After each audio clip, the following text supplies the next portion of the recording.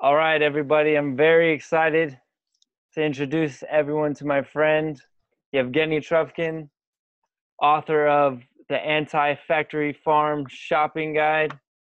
It's a really good book. I basically met Evgeny almost a year ago, right? Yeah, Actually, I think the course was in September, right? Yeah, so Yeah, about so 11 months. We took yeah. Holistic Lifestyle Coaching Level 2 at the Czech Institute.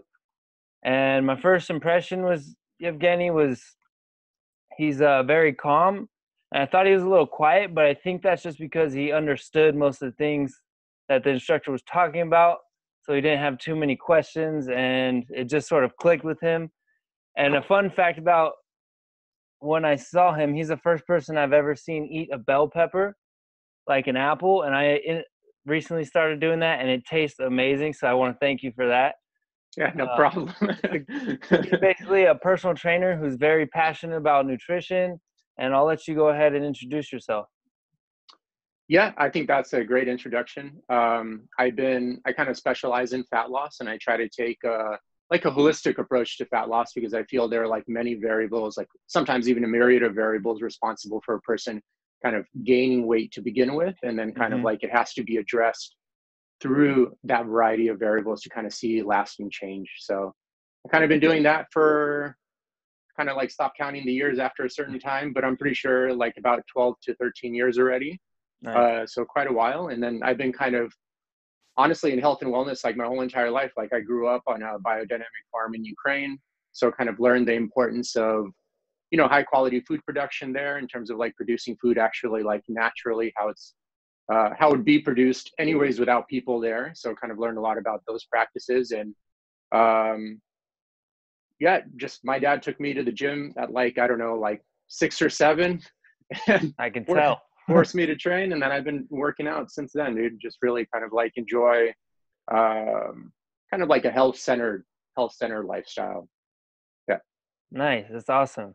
Well, I'm kind of new to this lifestyle. I grew up eating terribly for the first 22, 23 years of my life. Wasn't until a couple years ago. I was always an athlete, so I always exercised, but I never felt like I was living to full capacity.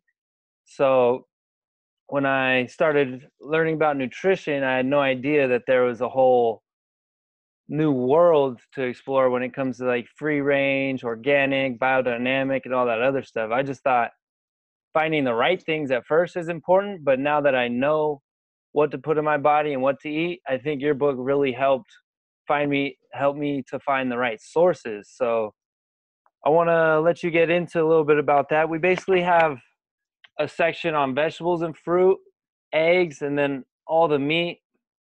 I want to let you talk about the importance of why not getting conventional or not getting organic vegetables and fruits could be detrimental to someone's health. Yeah, there's a lot that goes into that topic alone. So I guess the biggest thing to remember is typically like at a when you're looking to buy vegetables and fruits, there are a lot of categories, but typically the three big ones are kind of like the conventionally farmed or factory farm model, the supermarket organic or like organic produce in general, and then also the biodynamically produced like vegetables and fruits.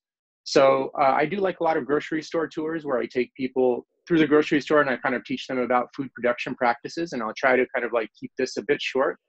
But basically, three reasons why people there are three myths why people kind of buy the cheaper like factory farmed vegetables, because a lot of people, like for the most part, they know that it's grown with chemicals, but Hmm. there are three myths that kind of make it acceptable to keep purchasing that produce. So one of the first myths is like basically that these chemicals are test like thoroughly tested for safety. Hmm. And basically, as a pesticide company, which actually has like a lot more safety testing than other chemicals, especially if it's used for agriculture, they're only responsible. Basically, there are two ingredients in a chemical formulation. There are the active ingredients and the inactive ingredients.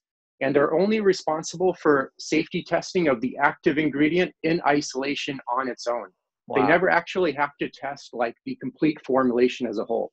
So like common sense would basically at least if I was a scientist, I'm like, I'll take the finished product, I'll spray it on this crop and then see if it causes damage, you know? But it's not the case. They only have to basically test the active ingredient in isolation on its own for safety. But get this, the inactive ingredients are responsible for actually increasing the potency and the lifespan of the active ingredient. So obviously, when you take the inactive ingredient out of the equation, Much the different. active ingredient is going to be a lot weaker. So it might pass safety testing of some sort. And another problem is all of this safety testing is done in-house at the chemical companies with their scientists. Yeah, they're So they're getting paid to prove the results that they want, basically. yeah, exactly. And it's kind of like if you're in college, it's like the teacher letting you grade your own exam, letting you Yeah, grade your own exam, you know? that's a great And then analogy. yeah, and then they take these results and then they send them to the FDA or the EPA, and then they evaluate the results. But they have no So idea about the study, who is funding the study, who did the study, and who's on whose paycheck, basically. well, yeah, the chemical companies are the ones funding the studies, and then the people hired by them or their employees are the ones that are running the studies, Yeah, basically. Um, and then, like another problem with that is they just test these chemicals in isolation, one at a time. But in a typical crop production season, they might use like 7 to 14 different chemicals in a single season on a single hmm crop. yeah, And that's never like these myriad of chemicals in the real world scenario and are never tested for safety. yeah. So it's like the average, I forget the study, but the average newborn in America has like some trace amounts of 200 different chemicals in their bloodstream. Wow. So, and okay, take that into consideration. And they're just doing safety for one active ingredient in isolation on its own in a tested environment, presuming that they're using this exact dosage. Where Yeah, out in the field, they're cocktail. also probably using much higher dosages as well. So Yeah, that's a huge misconception there because a lot of people are like, oh, these organizations, the government requires them to do such thorough testing. There's no way they could be harmful to my body. It's not the case. And people can check out a book called The Myths of Safe Pesticides by Andre Liu. It's sweet. um, it's a pretty solid book. The first time I read it, I thought the guy was definitely, although he had like a bunch of peer-reviewed studies in there, like many, I thought he was just exaggerating. And then I started researching this topic a lot more, and it turns out that it's not an exaggeration. It really kind of like is the case. Yeah, and I Um, imagine that while they're doing the testing, it's not at different temperatures either. And how often do we eat foods that are cooked and at different temperatures? And what does that do to do you have any idea what that does to the chemicals? yeah, I'm not like I don't thoroughly understand the whole entire science behind it, but yes, cooking chemicals on certain heats, especially elevated heats, could increase the potency of that Wow. or the toxicity of that chemical as well. I don't know which pesticides because there are thousands of biocides on the market in general, so I don't know exactly which ones that happens to, but yes, hmm that could be the case. But the most important thing to remember is kind of like the safety testing is done on an active ingredient that's not present with the ingredients that make it a lot stronger. hmm So obviously that's very important to consider.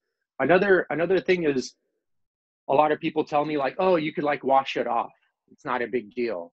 But you have to understand that most pesticides are systemic pesticides. So Yeah, they're meant to be soaked up by the roots in of the the plants. soil. Yeah. Exactly, meant to be soaked up by the roots of the plant and actually become embedded as part of the body of the vegetable and fruit.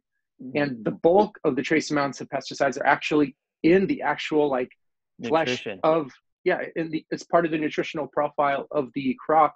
And there, whatever you wash off on the top, sure, there are trace amounts on the surface as well, but it's like overall like a small percentage of the overall amount of pesticides present in the crop. And for Yeah. instance, like sometimes people say uh, a lot of times they have like a mental image with the fact that they're like, oh, they just sprinkle like a little teeny bit on the produce. You know what I mean? It's There's barely is. airplanes flying by. Yeah, exactly. They have like airplanes, these huge trucks. I mean, like spraying like millions and millions of gallons of this stuff into the soil nationwide every single year, if not billions. I don't know the exact number, but it's a lot. And like for instance, I remember reading like one study done by the FDA, and they took like a random batch, like any random batch of strawberries has trace amounts in the US, has trace amounts of like 20 different pesticides, just Hmm. like a single batch of strawberries, you know? Yeah, that's And once insane. again, the safety testing we talked about, one active ingredient in isolation on its own. And here, just in one batch of strawberries, you have 20 different pesticides working in synergy with one another. Yeah. So, And um, there's no idea the dangers that happen when you have a combination. Although there is some idea because we're pretty unhealthy as in general as a nation, so that should yeah, tell you exactly. something. Yeah, I mean, another thing is people come up to me and they're like, "Oh, I've been eating this stuff my whole entire life and I feel just fine." Like, meanwhile, they're like obese, they have all sorts of joint issues. They're only like 35 on top of that, and they're taking like two or three pharmaceuticals, and also they need like 4 cups of coffee just to get through the day, like every single day, and maybe like a Hmm. Monster Energy drink on that. So, in my Yeah, opinion, like everyone has their own perception, obviously, but in my opinion, that doesn't equate to doing fine. You yeah, know what I mean? and So the absence of disease does not equal health. Someone could look healthy on the outside, but feel like crap, feel like shit on the inside. So yeah, and most of them, they don't look that good on the outside and they don't feel that good on the inside, you know? yeah, So that's you got very double true. negative there. Yeah. Um, but yeah, and then the other one is like the third most common one is basically, to answer your question, is like a lot of people are like, oh, the trace amounts are too small. I mean, I can't even visually see them for the most part. Hmm. But if you look up like a lot of studies on PubMed.gov, especially through like Seralini Labs, and I'm sure there are like many, many other researchers, you'll see that even in a lot of these chemical formulations, like one drop, 1 part per trillion, which is one drop in 3 size swimming pools, like Olympic size swimming pools, has a hormonal effect on your body. Wow.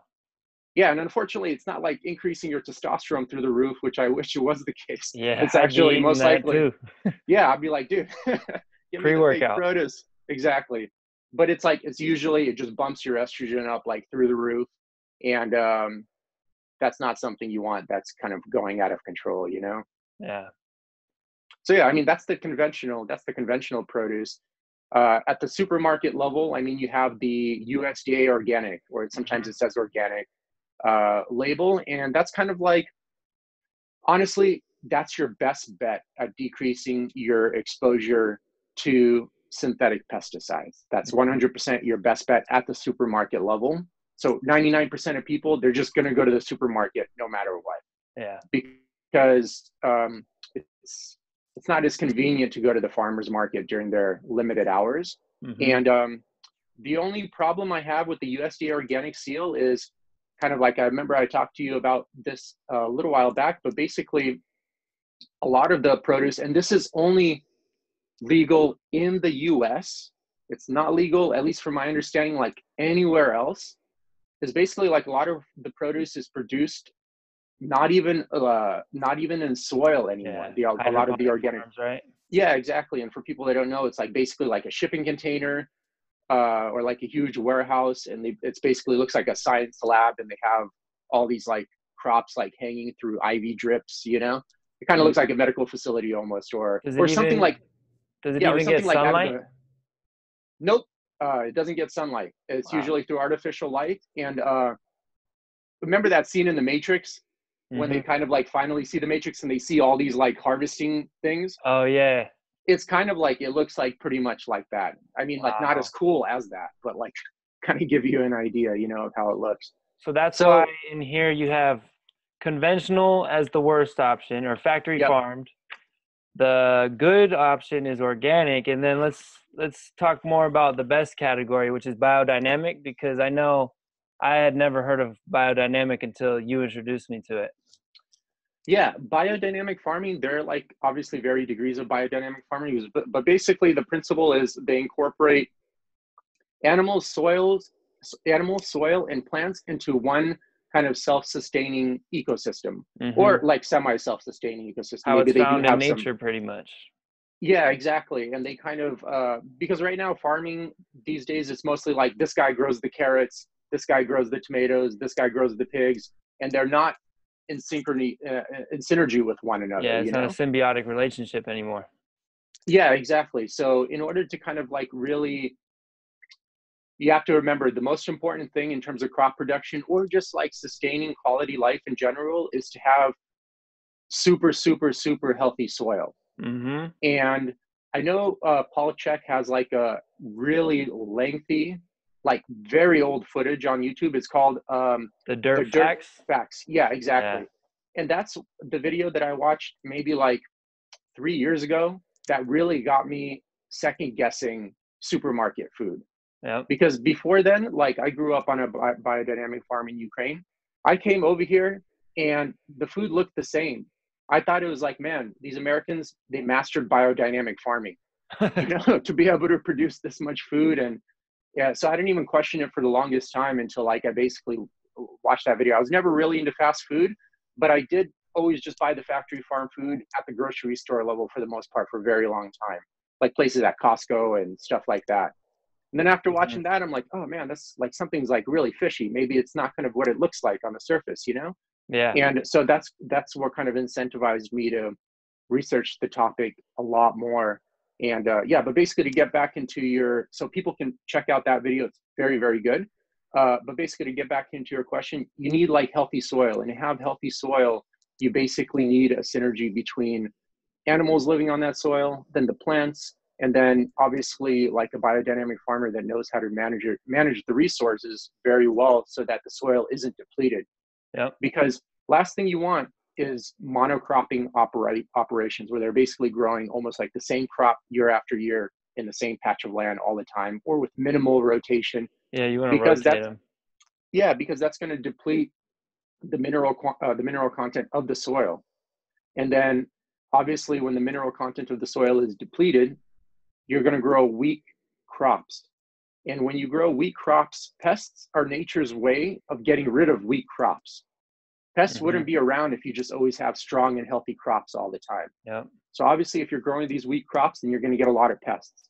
And then when you get a lot of pests, you're going to have to use a lot of synthetic pesticides. And also, like with the supermarket level organic, it varies, but some of the companies, they do just do monocropping as well for the most part. And they just use a lot of organic chemicals that are approved by the USDA organic program.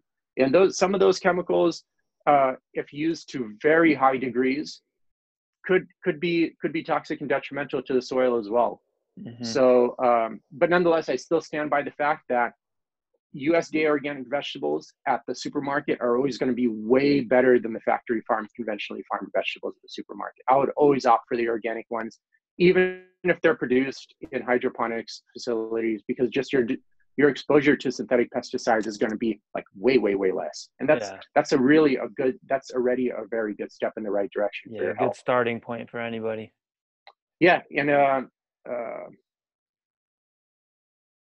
at the supermarket, you're not going to find biodynamically produced vegetables or crops. At least I couldn't find them, and I've searched like quite a bit.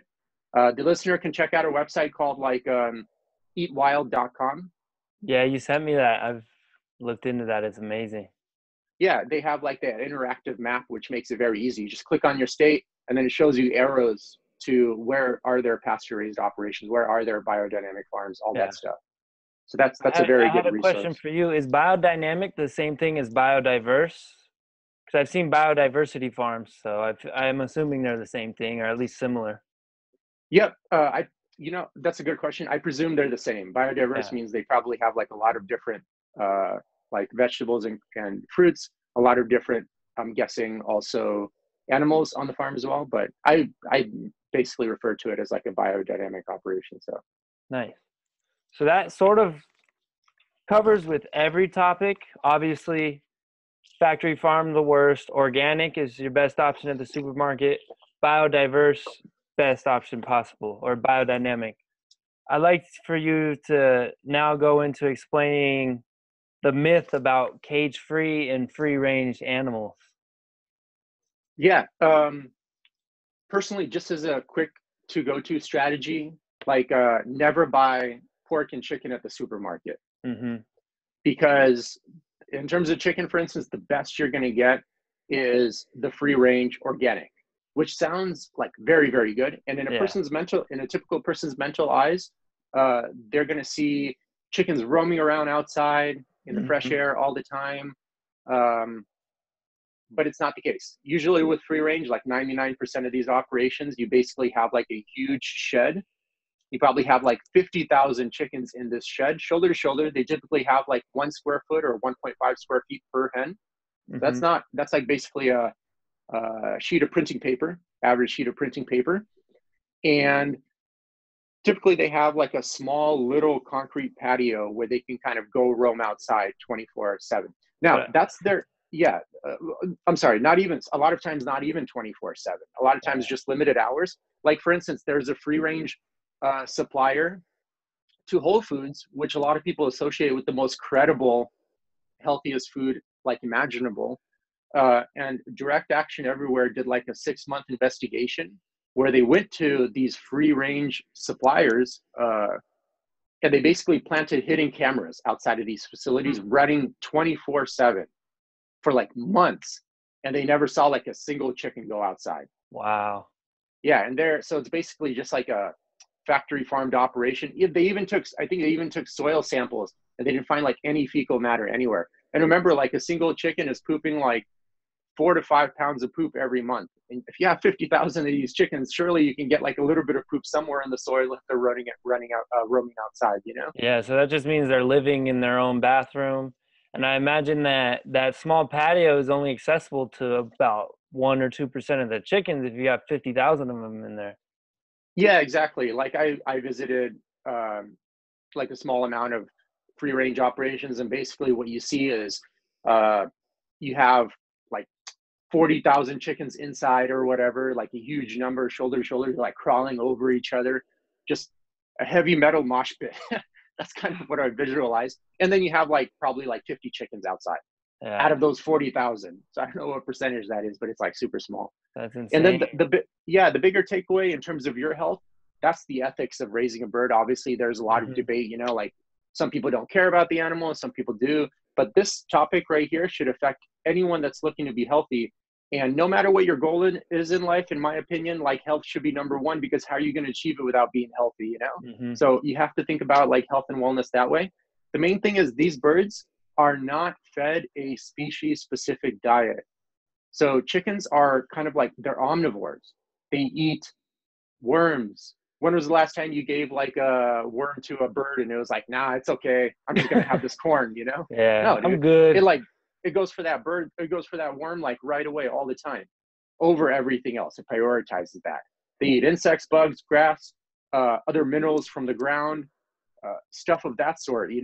But in Yeah, these operations, even if it says organic, even if it says free range, they're fed nothing but grains. They're fed corn and nothing but soy. corn and soy. Exactly. Yeah. So it's going to shoot the omega 6 way up through the roof. Leave the omega 6 is an inflammatory micronutrient.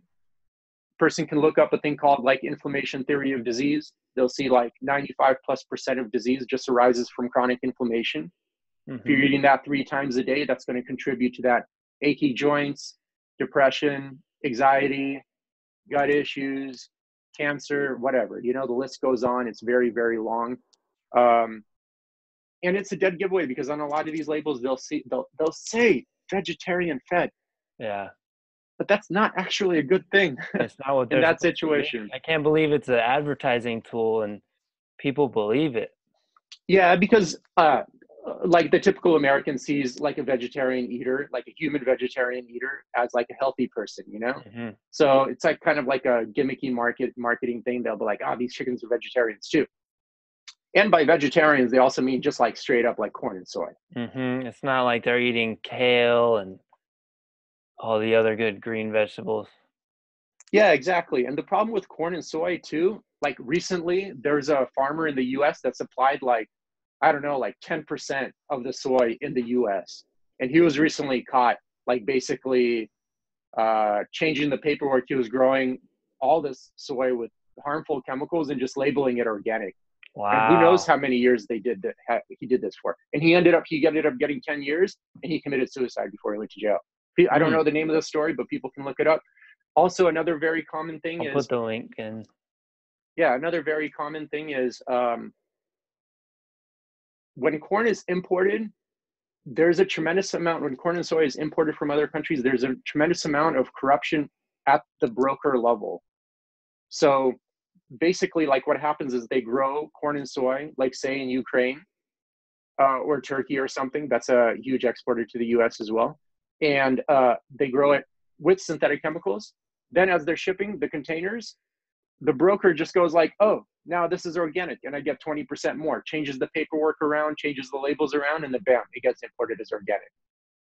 And the FDA is only kind of auditing probably like 1%, maybe, of like the incoming produce. So it's like a huge problem as well.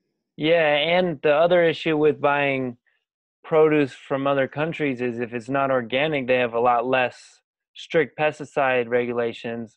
So the pesticides that have become illegal in the United States are being sold to Mexico, sprayed on the crops shipped to the US and being sold anyways. So it doesn't make any sense to me. Yeah, that's another issue too. Yep, correct. Yeah, Yeah, so so that's the cool. free range thing. And just as a general rule, after I finish all my research, I just no longer even buy like poultry or pork at the supermarket. Yeah, and from my understanding, cage free is the same thing as free range without that little patio that they get to roam around on, right?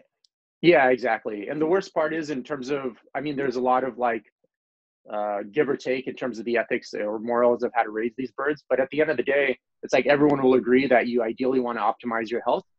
So the important thing to consider is, once again, those birds in the cage-free label aren't fed a species-specific diet. They're fed, once again, corn and soy, a lot of it. Hmm. So it's gonna, and typically people eat this food like 2 to 3 times a day, like every day, for years Yep. and years and years. So it's gonna add. It's just like a very bad nutritional profile of the food group. Yeah, So so we've got the worst is cage free. The next level is free range, and then let's talk about pasture raised a little bit. yeah, so pasture raised. There are a couple of different pasture raised operations. So one thing is uh, shopping at a small local farmer is a hit and miss too. Okay, so a lot of times, like some health experts would just go, "Oh, go to your farmer's market," but just like with any self-employed person, just because you're kind of self-employed doesn't mean you're very good at what you do, you know? Hmm. So what you want to see in like a pasture raised operation when you do go there to a small farmer, some questions to ask. So one, uh, are there basically you want to ask them like what is the size of your flock? So basically per acre they should have maybe like 200, 300 birds per acre. And then are you rotating them daily? You know, that's important too, because if they're a lot of times pasture raised, it's they could actually keep them outside all the time, but if they're not rotating them, the birds are going to eat up the food eat up the worms and the bugs and the mineral content and the grass and everything very, very quickly, especially if you have 200 of them, because birds Hmm. literally just wake up and they eat like all day and then go to sleep. So it's kind of like a super laid back lifestyle. And if they're not rotating them onto new pasture, then you have to have a lot of supplemental feed. And what are you going to supplement feed with? What's the most affordable? Corn and soy. Corn. Exactly. So you still run into the same problem, you know? And then you would have to ask that farmer, I mean, is your corn and soy organic, you know, even if they are using it? Yeah. So another thing you could ask for, and this is kind of like a rare find, but I do see some companies offering them here and there. I think one company is Grassroots Farmers or something. I forgot exactly. I think I'll look Primal it up. Pasture, yeah, I think primalpastures.com offers like soy free, possibly corn free as well. I know theirs is 100% pasture raised, but I forgot the degree of which they supplement with corn and soy. Hmm. Um, but basically, another good question to ask is like, so two, are you raising about 2 to 300 birds per acre? Two, are you rotating them frequently onto newer pasture? Is the pasture like very green and lush, or is it just like a desert? You know. Another thing is, if you do use supplemental feed, I mean, the best is like, are you using like corn and soy free supplemental feed? You know, like the thing is, they can use like alfalfa, barley, chicken, sesame seeds as well, on top of the chicken eating the worms, the bugs, the mineral content from the ground. So that's going to help even out the omega-3 to omega-6 ratio and kind of Yep. make it less inflammatory. Yeah, but most people go for the cheapest option to make money. Yeah, yeah, that's so. Yeah, exactly. Corn and So soy. like a typical price for like a full chicken that's properly pasture raised and corn and soy free would be like 30 to 40 bucks for a whole chicken, just to give you an idea Mm-hmm. of like the rough ballpark you should be seeing, you know, for a full Mm-hmm. chicken, like They're for like 10 or 11 bucks for in the supermarket. yeah, exactly. Maybe at Costco even cheaper. Yeah, like Maybe at six. Costco they just throw one in for free if you buy more than $100. I don't know. No, they don't do Sweet. that, but I'm just kidding. I don't know. So that basically goes with all meats, though. You want to look for pasture raised, eating a species specific diet, and if they do have supplemental feed, make sure it's not corn and soy because that really wreaks havoc on the animal's omega-3 to omega-6 and other nutritional factors. Yeah, exactly. That's the big takeaway. So just make sure, is the animal fed its species specific diet? Are they roaming around in pasture? Are you, what kind of, if you're using any kind of chemicals, what are you using? Like antibiotics or other medicines or vaccines? And then you just have to figure out if you're okay with those being used or not. Nice. And then he goes into it a lot more in his book. He also has got a section on GMOs, supplements, water, biomagnification and toxic load, but I'll let you guys read the book to find out about that. What I want to know is, I know you did some research on what's more expensive because the most common myth I hear, well, it's not a myth, but the most common thing I hear from people is that organic is too expensive, and most of those people that say that don't even buy organic at all. So I know you did some research. Let's hear what you found. Yeah, basically, I went to kind of like a higher end, like organic grocery store, and they sold like a bunch of organic options, also locally grown organic options, and then also a bunch of factory farmed options, kind of like one of Mm-hmm. those half and half stores. So it's called Sprouts Farmers Market. So it's kind of a higher end organic. And basically, I standardize a 2,000 calorie diet. So the same amount of protein, fat, and carbs per 2,000 calorie factory farm diet and supermarket level organic diet.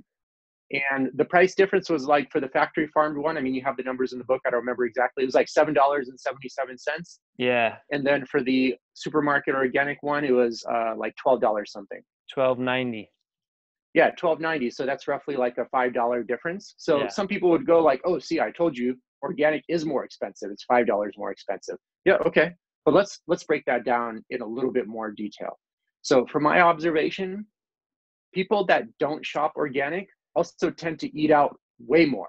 yeah, Okay. So what's one meal at like McDonald's? It's like 10 bucks, maybe even more. yeah. Okay. So remember, for one day, you can get 2,000 calories of all organic produce for like 12 bucks.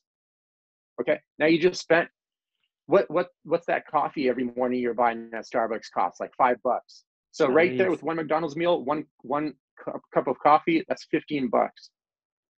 How much is that iPhone really adding that much more value to your life? Are you running like a huge high-end business that you need to spend 100 to 150 bucks a month on your phone? You Mm-hmm. know, that's another expense.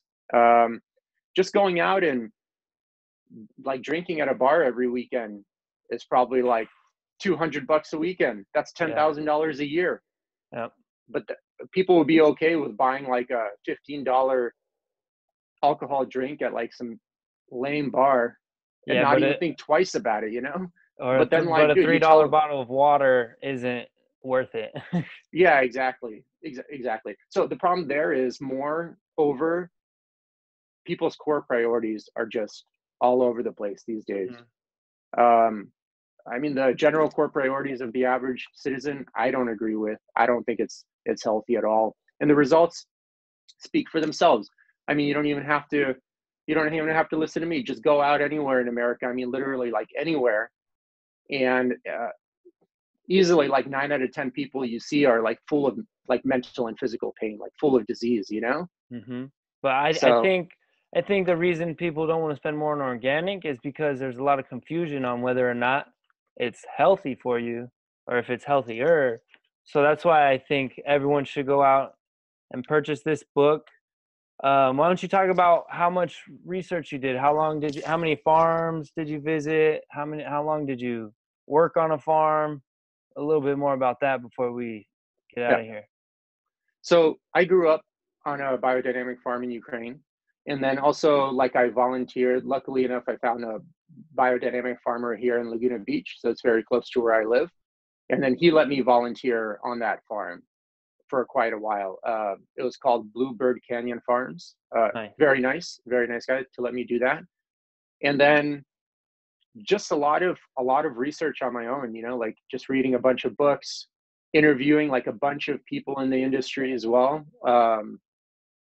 Obviously listen to like a lot of Paul Check stuff. He's very like anti-factory farm guy as well. Joel Hmm. Salatin. I'm actually going to be doing a podcast with him on Tuesday. Nice. Um, Stuff of that sort, like a good resource a person can buy as well. It's called the Joel Salatin Semester Series, and it basically teaches you how to be a pasture-raised farmer. This isn't for people that want to be a pasture-raised farmer, but at least you'll know what to look for Yep. when going to a small farmer, because Hmm. it's not enough just to go to a small farmer, because you have to know like what to look for. You know what I mean? When you go there, or they can just tell you like, bam, anything. Like Tell you if you whatever. don't know, Yep. yeah, if you don't know if like what is the animal species specific diet, like if they're telling you like, oh, I feed them corn and soy, you're like, okay, Bye. yeah, exactly. So um, stuff of that sort. That's about it. So Sweet. So like I said, this book is perfect for anyone who knows what to eat, but they don't know where to get it from. And I'll go ahead and provide the links to some of the resources Evgeny mentioned. And I'll definitely provide a link to this on Amazon. I think it's like $14 I or think the so. Kindle, yeah, the physical Yeah. copy I think is like $21 or Okay, 22, cool. and it does So come with a video series as well, like extensive yeah, video I got series. that video series. It's basically a first person what to look for series from Evgeny, and he goes through each section that I mentioned and just tells you books to read, resources to get, and what to look for at the supermarket. So thanks, Evgeny, for your time, Cool. and it was really nice talking to you. No, thank you. Thanks. Thank you, Dylan.